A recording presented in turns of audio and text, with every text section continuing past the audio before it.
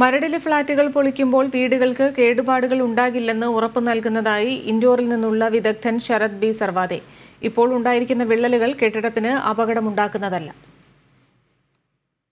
കൂടുതൽ മുൻകരുതലുകൾ എടുക്കാൻ പൊളിക്കുന്ന കമ്പനികളോട് ആവശ്യപ്പെടും. വിജയ് സ്റ്റീൽസിന്റെ ഇതുവരെയുള്ള പ്രവർത്തനം തൃപ്തികരമാണ്. പല വിള്ളലുകളും പുറംഭിത്തിയിലുള്ളതും പഴയതുമാണ്. ആൽഫ ഫ്ളാറ്റിലെ സ്വിമ്മിംഗ് പൂൾ സുരക്ഷിതമായി പൊളിക്കുന്നതിൽ വീഴ്ചയുണ്ടായെന്നും ശരത് ബി സർവാദെ പറഞ്ഞു. ഫ്ളാറ്റുകൾ പൊളിക്കുമ്പോൾ സമീപത്തെ വീടുകൾക്ക് നാശനഷ്ടമുണ്ടാകുന്നതായ പരാതികളെ തുടർന്ന് ഈ പ്രദേശങ്ങൾ സന്ദർശിച്ച ശേഷം മാധ്യമപ്രവർത്തകരോട് സംസാരിക്കുകയായിരുന്നു അദ്ദേഹം.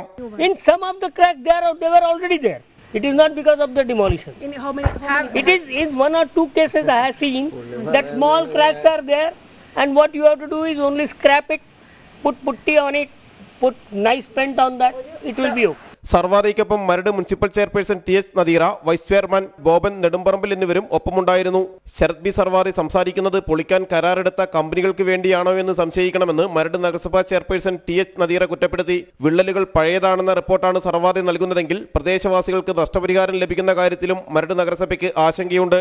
സർവാദെ പറഞ്ഞ കാര്യങ്ങൾ എനിക്ക് തോന്നുന്നു വിജയ സ്റ്റീലിനോട് ചേർന്നുകൊണ്ടാണോ എന്നൊരു സംശയമുണ്ട്.